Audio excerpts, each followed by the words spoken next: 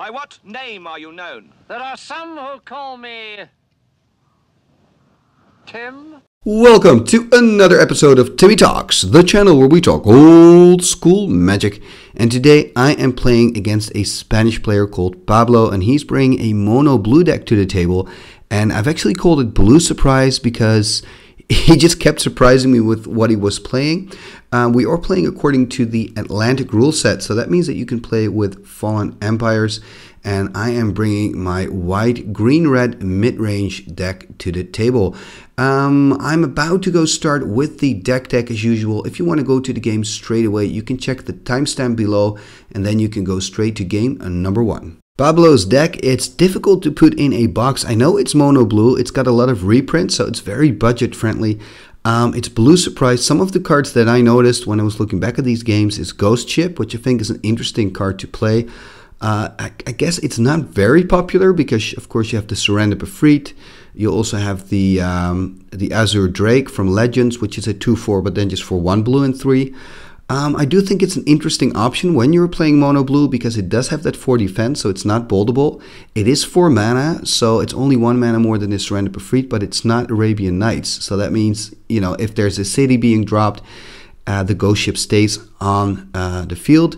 And I mean, it does have regenerate. Okay, you need 3 blue mana, which is pretty steep, but still, it has regeneration. It can come in handy. And we also see a Sinbad, so I expect he's playing with a lot of lands and then using his Sinbad because he's not playing with any other kind of combo card to use next to the Sinbad.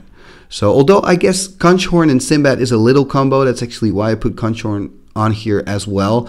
Is Conchhorn, I find it very interesting. It's just 2 mana, and if you sack it, I mean, you do get to draw 2 cards, which is kind of nice, and it's kind of like, I guess, a brainstorm in old school Magic, so you can just put 1 card back from your hand, and when you have a Sinbad, of course, you can put back a land card, so that's some nice synergy there.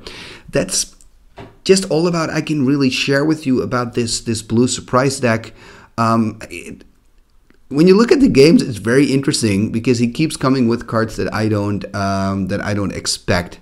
So definitely a very cool build here by Pablo. Let's take a look at my deck. I am playing with a white, green, and red mid-range deck, or actually I should say white, red, and green mid-range, because that's kind of the order of things here. And these are just a few cards. I am playing with the infamous Urnum Djinn. I am playing with Sarah Angel, so I have quite some beef. And red is actually only in there for 4 lightning bolts and a Wheel of Fortune. So it doesn't have a very strong part to play in this deck, but I do find a Wheel of Fortune and lightning bolt so strong that it's worth to splash red in here. I also have the white control package, the disenchants and the swords, and I also have that little ramp going on with the Llanowar elves for my green. And I am, let me think, I am playing with ice storms as well. So I have that little trick that you see more and more often in old school, where you try to get that turn 2 ice storm out with the help of your Llanowar, and then continue ramping into your bigger creatures, your Sarah Angels and your Urnum Djinns. So it's going to be interesting to see how it's going to perform against this mono blue deck. I do always feel that when you're playing multiple colors, yes, the downside is that sometimes you're a bit, you know, stuck on mana. You don't have the right colors and you cannot move forward. But I think having different colors, each color brings an answer to another color and another threat. So just playing with 3 colors or 4 colors, it just gives you a lot of answers. It does mean that your deck usually you know, becomes less consistent, but you can kind of brew around that as well. I think mana base in old school Magic is something that is really, by some people, really underestimated and can really make a difference in, you know, if you're going to end up really well in a tournament or if you're just going to get shut down all the time with your brew. Anyway, enough being said here by me. Let's go to game number 1 and see how this all plays out. Game number 1, and it's Pablo who is on the play here. Playing an island, and there I go, into a Soul Ring. There's a 4 spike. Nice. It's nice to see these cards because you don't see them often. Well placed 4 spike here. There's that Conchhorn that I talked about in the introduction.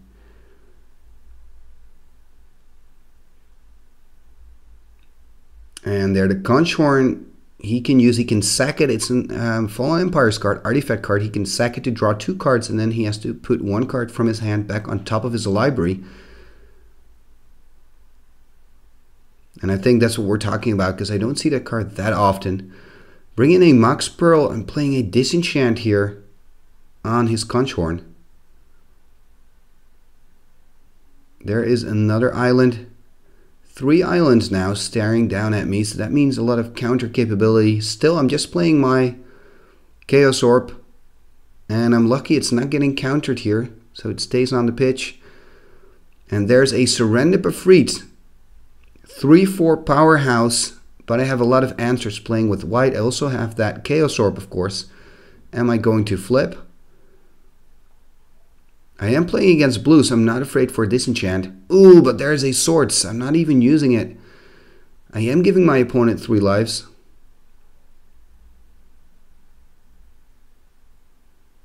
And now it's playing a Mishra's Factory. Attacking for 1 here. So I have some answers. Interesting that he didn't pump his factory, by the way. Oh, maybe he was afraid of this. There is a Lightning Bolt, and of course playing and with Lightning Bolts and with Swords to Plowshares, there is a book. I think that's very important for me, having that book, having access to some mana. What I wanted to say is when you have access to and Lightning Bolt and Swords, if you play it the right way, it means you can just take out little creatures with your Lightning Bolt and you can use your Swords for the big boys. And let's see, I'm choosing to draw a card here, not finding any mana, playing another Taiga passing turn. And with 4 mana, at least I can play my Serendip Djinns, or my Urnum Djinns, I mean. And there is the Simbat on the side of Pablo. I'm playing another duel, having 5 land now. Yes, there she is, Sarah Angel. And this means serious trouble for my opponent here, using Simbat, finding the Serendip Efreet, having to discard it now because it's not a land card. Playing Control Magic, nice. Well-placed Control Magic, and I decide to use my Chaos Orb. And there we go for the flips. I'm flipping on the Control Magic. Trying to get, boom, and it's a hit. I want to get my Angel back, and now it's back. That's of course a problem with the Control Magic against a white deck with Disenchants. In this case also the Chaos Orb. It's always difficult. There's a big chance that your opponent has an answer, but I feel it is of course the good play to make here. Tapping another 5. Will there be another Angel here? Wow, Sarah Angel number 2. I think this game is pretty much over. He needs something now. Look at that Simbat. Some nice action finding the factory. That's something. Oh, another Control Magic. That's pretty good actually. Maybe he's playing with 4 of these in his deck. It is a strong card. Will there be... Ah, there's a Disenchant. That's unlucky. That is unlucky. I can attack him now for 4. That's what I'm doing because my Sarah Angel coming back into my control has Summoning Sickness again. So I cannot attack straight away. At least that's something for Pablo. But I feel he's very unlucky here that I have that very quick answer. Of course... Ooh, another Control Magic. Wow. I wanted to say, of course, I do have the book, the Jadam Tome, so that really helps me to dig for answers. I think that's also a problem here. And look at that, a Timmy on the battlefield. He can use a Timmy to shoot my Llanowar down. Drawing another card. Is there a Disenchant? No, there's a Sylvan, so even more card selection for me. Now, I've only played 1 Disenchant so far. And it looks like I wanted to pass turn, but then, okay, look at that. Another land card found here by Pablo, so that Simbat is bringing some value to the table. I think it's just a very strong card in general. I would love to play it in a blue and black build with Anime Deaths, for instance. Attacking here with the Angel, and I'm actually taking the damage, hoping to find a Disenchant next turn. I think it's a very good decision from my opponent Pablo to play aggressively with the Angel, because as soon as I find a Disenchant, I have that Angel back. He doesn't want that to happen. He'd rather want to trade the Angel for my Angel, basically taking away 2 cards with 1 Control Magic. And there's a Swords over my own Angel. It does mean I am using a Swords to Plowshares to kill my own creature and giving him... Oh, this is nice. I'm liking this. He's using a boomerang over his control magic. Well played, sir. I like this. Very nice. So that does mean that I gained a life and not Pablo. But I mean, he can now recast his control magic, take control of the Sarah Angel, and it's now the last Sarah Angel on the board. That is really nice. That is really nice. Okay, I'm just putting some more beefier on just to keep the pressure on going. The Urnham Djinn using his Sinbad, finding the ghost ship. Ah, that's unfortunate. That could have helped him here. That could have been a nice blocker. Let's see what he's going to do now. Of course, recasting his Sarah. Probably he can, if I attack with my Urnham, which I probably will do, he can block on the Sarah, use his Timmy to kill my Urnham Djinn. Wow, and this I'm liking the way how Pablo is staying alive, because I thought he would be dead a long time ago. Drawing an extra card here from my Sylvan, going to 16, finding another factory, attacking here with my 4/5.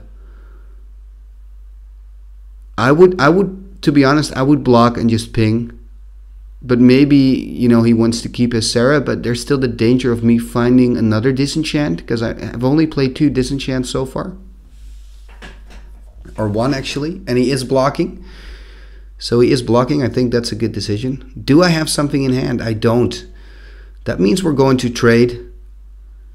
I'm kind of counting on my book and my Sylvan to just make sure that I can keep the pressure on the board and that I can find something here. Tapping 3, playing an Ice Storm on one of his factories. Playing another Ice Storm. Okay, so taking care of both of his factories. And this is kind of showing the power of land removal in this format. So even if you play land removal later in the game, it's not just a tempo trick. You can also use it to just get rid of those very powerful, I guess, non-mana land, non-basic lands. So, I mean, in this case for your factories, but you also have Maze of Ifs. You have all sorts of non-basic lands that can cause a lot of trouble. Tabernacle, a card we don't see often, but when you have it against you, you're not happy usually. So it can solve, land removal can solve a lot of problems also late game. So it looked like I wanted to attack with them. I'm choosing not to. I'm first going to draw a card to see what my options are. Remember, if I attack and he blocks with 1 Sinbad, he can ping it with that Protocol Sorcerer. Actually, I'm not attacking passing turn and he's pinging me end of turn. And I'm playing a Lightning Bolt over Timmy. Oh, I kind of feel bad. I'm sorry. I'm killing Timmys here. Oh, I'm really sorry. Not good for my karma. Lightning Bolt on the Protocol Sorcerer. Ooh, look at that. A Chaos Orb. Nice. And he's asking me what I have in my graveyard. Probably wants to know how many disenchants I still have. And he's going to flip, so... let's put it in slow-mo. And there we go. Boom! It's a hit. It's a hit. It's not, you know, as full-on, but hey, it counts. As long as it touches the card, it's a hit. And that means Sylvan Library is history. And this is really my kind of game. I mean, 2 orb flips. And just going full-on now attacking. And then it is nice that you're playing against blue. You don't have to be afraid of any disenchants or anything else. There is a Swords on one of who's trying to double block. I'm using my Swords. And in response, he's using his Sinbad twice, which I think, again, is a good decision here. Gaining 1 life, but losing 4. So in total, he has to take... or actually, he has declared as a blocker, so he's only losing 1 life here. He's on 7, but things are now looking bad for Pablo here. Attacking for 4. There's at least 1 boomerang. So that means he goes to 5. Recasting that... Mishra's Factory here, drawing another card. I think the book is very decisive in this matchup. It is giving me so many cards already. And attacking again. Look at that. My opponent's on 1, and there is a Lightning Bolt. That's it. That's game. But Pablo, wow, wow, wow. Every inch of the way. Let's give our players some time to sideboard, and we'll get back to them in game number 2. Game number 2, and Pablo gets to start here. And I had that first victory But I like the way, I mean, Pablo, I really like the way you kept coming back and back and back. I mean, I thought you were dead and buried 5 minutes in the game, but you just kept fighting back. Really nice to see. And there's a Flower Stone from your side. There is a Taiga next to my plateau, tapping 2, playing a Sylvan Library. And no counter spell here. Of course, he didn't have any blue mana open, because the Felwer can only produce the type of mana that your opponent is playing. And there is that Sinbad again. And I'm going to take an extra card here, going to 16. Playing another plateau, playing a Soul Ring into an Urnham. Well, this is actually what you want to do with this deck. You just want to get ahead of the curve, playing out fatties as fast as possible, finding an extra island with the Sinbad. And I must say the Sinbad is doing a lot of good work in this brew. Will we see a Control Magic now? That would be a good answer. Or maybe a Ghost Ship that he can block and regenerate. Oh, interesting card here. There's a life tap. Another surprise. I mean, you keep surprising me, man. A life tap gives a life every time I tap for a green mana. So, I mean, I am playing with Taigas. Attacking first with my 4/5, so he's going to 16 here. Let's see if the life tap can do some work. And of course, with the dual land, I can choose it not to produce green mana, but I can choose to make it red or not. How does that work? Can somebody let me know in the comments below? Anyway, he's taking a life. And I guess we're just saying, you know what, when I tap my Taiga, because it counts as both a forest and a mountain, I'm also going to give you, you're going to gain a life from the life tap. I'm not 100% sure if that is correct. So if there's anybody listening here, some experienced old school player that can explain this to me. And there's a Sinbad going again, and there's a life tap going away, and there's that well needed Control Magic. What is he going to take? Is he going to go for the 4/5 or for the Flying Angel? Choosing to go for the Angel, and now it's going to be interesting when I attack if he chooses to block, but maybe I can find a disenchant before all that happens. And I think there's a disenchant, so I'm getting it back. And we already talked about this in the first game. When you're playing against white, disenchant just isn't as strong. It's still a good card. I would still play it, but you want to try to protect it with a counter spell or maybe a boomerang like we saw Pablo do in that first game. And let's see what he can do. He is kind of in the tank here, trying to find a way to deal with all this pressure that's on the board at the moment against him. And tapping for 3 here, playing another Timmy, or playing a Timmy, not another one, but playing a Timmy.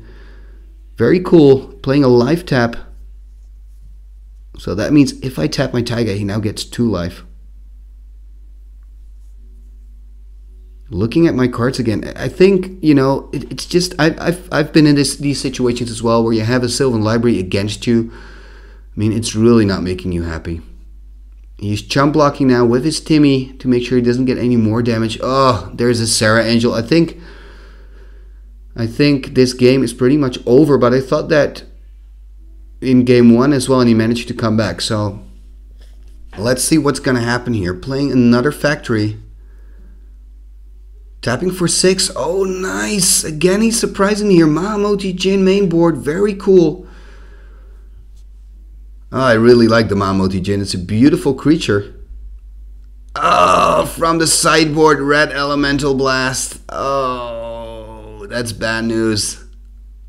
And a bolt to make matters worse, and then I can just kill him. And I mean, this is something when you're playing against a deck with 3 colors, you just have so many answers also in your sideboard.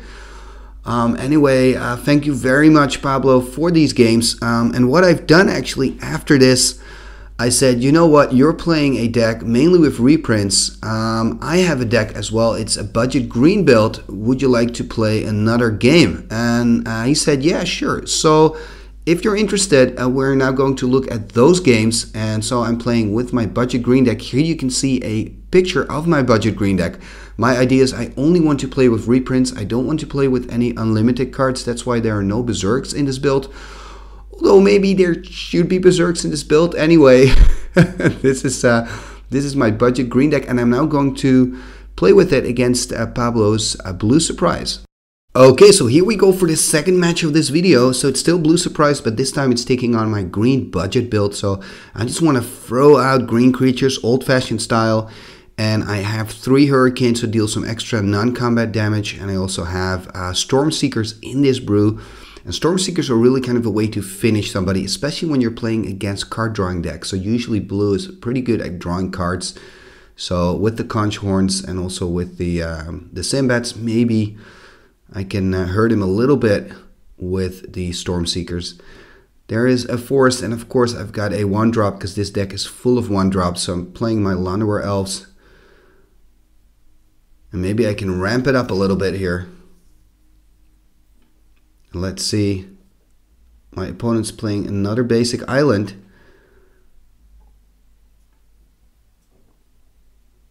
And passing turn, so it does mean he can counter now. Although I haven't seen a counterspell in his deck. I wonder if he plays a counterspell. Ah, there's an Asban Ogre.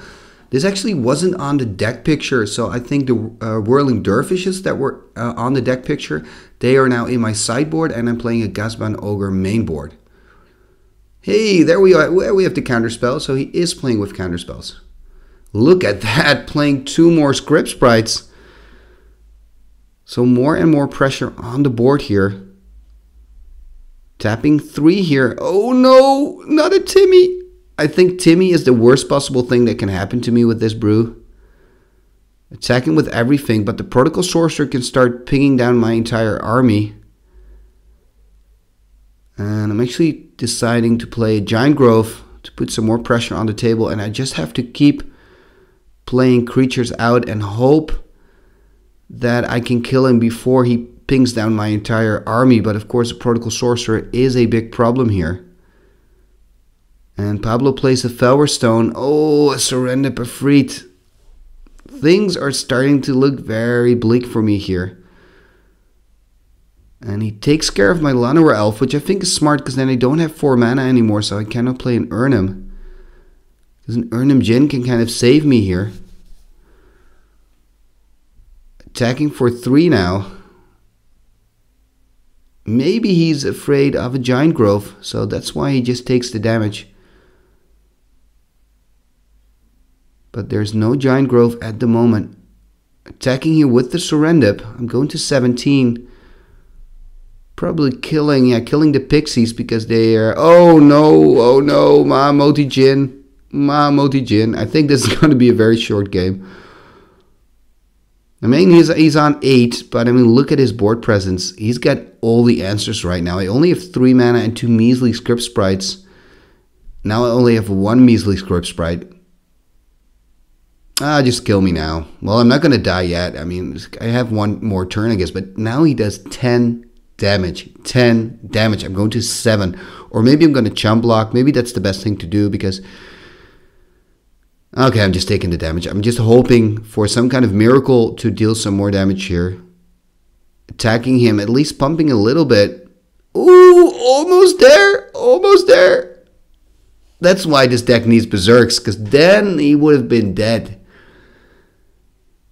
Oh, man. Okay, but I don't have any Berserks, and he's going to kill my last creature, and he's going to kill me. That's what he's going to do. But he's ending up on 2 lives. So I was so close. We're going to go to our sideboards, and then I'll see you back at game number 2.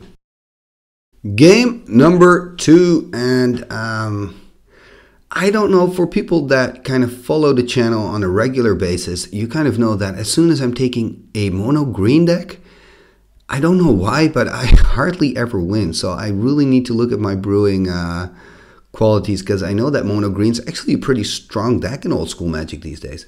Anyway, I've played an Asban Ogre, and I'm now playing what's the name again of this card? A 1/1. You can sack it to destroy an artifact.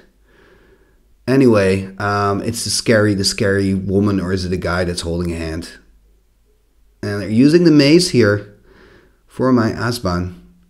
Playing a Soul Ring, so I'm ramping a lot. And because of that safe haven, I can pump my creature, so deal some extra damage here. He's on 16 now. And that's it. He's not playing anything, so that's good news for me here. Playing another forest.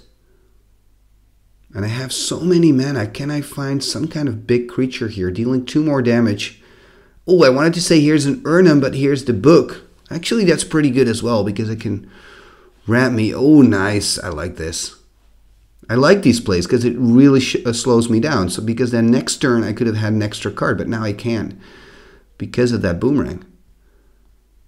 And there's a pretty nice blocker here. Now remember, it does have Summoning Sickness still, so if he uses it next turn as a blocker, he cannot pump. Oh no, oh no, oh no. And there's my big enemy again.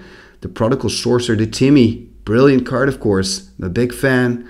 And I can use my Safe Haven, I guess, to kind of protect my Timmy, or protect my my 1/1s. For some reason, I don't attack here, which I think is a mistake. I should have attacked. If he wanted to trade, fine. If he wants to trade, also fine. Playing another Timmy here. Doesn't, well, he can now take care of my Asban. I really need to attack this time. I am taking an extra card from the book. Interesting choice to play this. Do I have more? He's also pointing at his own Timmy that he can now activate his Timmy to kill my Asban Ogre. I think this is what we call a misplay, Mr. Timmy. No, this, yeah, okay. I can kind of see why I'm doing this. I want to put pressure on, but I don't think this is a good decision looking at it now. But okay, I've played the Pixies. I can attack with that. Ooh. Oh, this is painful. A Force Spike. I can pay 1 to cancel the Force Spike, but if I do, it means I don't have my Safe Haven anymore to save my creature, so I'm not doing that. I want to keep my Safe Haven. And he's trying to ping it. Goes up to 3. And I think that now Pablo has made a mistake or not. I'm not quite sure what's happening here. Let me know in the comments below if you know what's happening here, because I can't follow. Anyway, it looks like both of my creatures are dead. And I think I've just made a bunch of bad decisions here. Does that mean that Pablo is going to win this again and he's going to go... He's going to take the second match that we're playing here. And he's playing a Sinbad. He can attack now, of course, because of my Concordant Crossroads.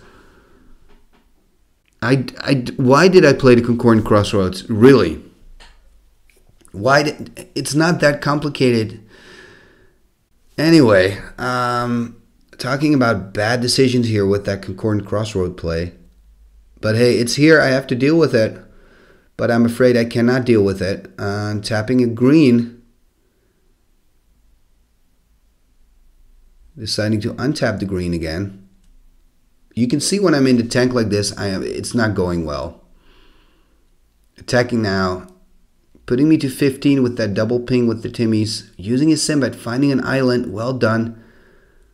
I am liking the Sinbads in this brew. They seem to be doing a lot of good things here for Pablo. Drawing another card.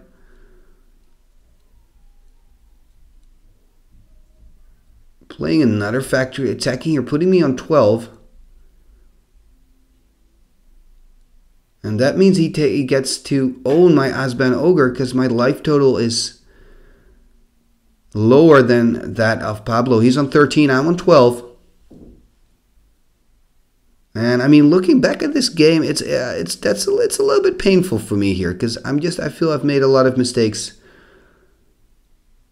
in that turn when I played the Crossroads. But hey, it is what it is. Putting me down here on 7, attacking with the Ogre and the Surrender Pefreet, and it's my go again. Drawing a card here. And there is at least something to deal. Ooh, nice! That's why I call it Blue Surprise. I mean, nobody plays with this card. It's from Legends. Help me out if you know the name. You can only use it to counter creatures. Anyway, Pablo, I really like this. I really like this. Showing in my hand. So I am down, and we actually played a third game. So if you want to see the third game, just stick around because we're now going to go to game number 3. Game number 3. And, oh, it looks like Pablo's taking a mulligan here, putting one card on the bottom of the library. So, I mean, I've already lost this matchup, but we're just playing the third game here. Playing a Pixies and a Sinbad. And I kind of asked, Pablo, please, can we play at least one more game? Because that second game was just, it wasn't pretty from my side. He said, sure. We can play a third one. So thank you for that. He's playing a basic island here. Having that Sinbad. Ooh, look at, that Sinbad's doing so much work in this brew. There is a Felwer Stone. Giving him some ramp capabilities here. Attacking now. It's going to 12 already. But if he can find another Timmy, I'm in trouble. And there's a control magic. And he's taking over one of my Pixies. And that's very annoying because I'm not playing with white in this deck, so I don't have a disenchant. I actually don't have anything against enchantments in this deck. Well, that's not true. I'm playing with tranquilities. So if I can find a tranquility, that would be nice. Taking care of his Sinbad here, and he's putting his own air elemental into the graveyard, using it one last time. And now my opponent gets to untap with his Pixies. And interesting to see, oh, that's why I haven't used my Safe Haven. Using my Stormbind here. Or, sorry, Storm Seeker. But, a Power Sink. That's unfortunate because he's already pretty low. And now he's probably just going to empty his hand. Attacking me, going to 18. Playing a Forest. Having 5 here. Just attack, Thomas. Come on. Just attack. Boom. Bring it to 2. Thank you. At least doing some action here. Going to 6. And again, I have this flashback of me recalling I need to play Berserks in this one. I know why, because I want to keep it budget. Oh, look at this. Another control magic. Oh my. And there's, okay, at least that's something. An Urnimjin, which is quite nice because he's already used 2 control. A third control magic? Really? Oh, Jesus Christ. If I can just find a Tranquility. No, not a Script Sprites, a Tranquility. Oh man, I mean, I'm getting, I must admit, now I remember when I was playing this game and I was getting salty. I was getting salty because, so many control magics. But it can happen. If I can pull 1 Tranquility. Attacking here. Taking the damage. It's hard to know with what he's attacking. Playing a Ghost Ship. And now things are just getting worse and worse for me here. Using my Safe Haven to pump my Pixie. I guess. To a 2-3. Maybe gonna play... Oh, I think I know what I'm going to do here. Playing a Hurricane probably. Look at that, playing a Hurricane, but I'm missing 1. Oh, that's so bad. I'm missing 1 mana. I would have pulled a Soaring. Oh, no. I could have won this one. Okay, I'm now super salty.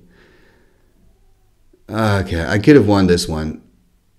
Well, I couldn't, but if I would have... Anyway, that doesn't matter in Magic the Gathering. We've all played these games where, sometimes... I have that at tournaments as well, that sometimes you just lose your first few games with a deck, and then you don't really recover, and you keep losing, even when you should be winning. It's just one of these things that happens sometimes with Magic. Anyway, thank you for watching another episode of Timmy Talks, the channel where we talk old school Magic. And yeah, these were 2 matches in one. Let me know what you think about that. I've done it before in another video, and I got very positive feedback on that, so that's why I decided to do it again. It also shows, I think, the diversity of a deck, because sometimes you see a deck losing, and then it turns out, hey, this deck is actually not that bad. It just had... you know, some misfortune in that first match, and the second match it could recover. Anyway, thank you for watching this episode, and before you go away, I just wanted to share with you the end scroll with the Patreons of Timmy Talks. I want to thank each and every one of them because they are supporting me financially. If you would also like to support me and of course the channel, you can do so by, well, what you've just did, watching my videos, leaving a comment, liking, sharing this content on your socials. And you know, if you can miss $1, you can always check my Patreon page and you can become a Patreon of the show. So let's now go to the end scroll. Thank you to all my patrons. What shall we do with the drunken sailor? What shall we do with the drunken sailor? What shall we do with the drunken sailor? Early in the morning, way hey and up she rises, way hey and up she rises, way hey and up she rises, early in the morning. Putting in the longboat until he's sober, putting in the longboat until he's sober, putting in the longboat until he's sober, early in the morning. Way hey and up she rises, way hey and up she rises, way hey and up she rises, early in the morning. Pull out the plug and wet him all over, pull out the plug and wet him all over, pull out the plug and wet him all over, early in the morning. Icketus, ficketus, sumba, kazee.